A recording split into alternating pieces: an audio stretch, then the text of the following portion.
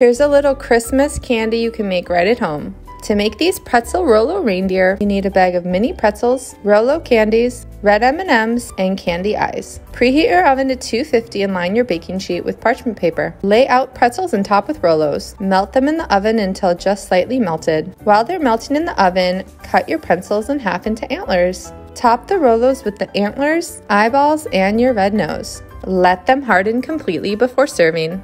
You can find the complete instructions on poshandprogress.com.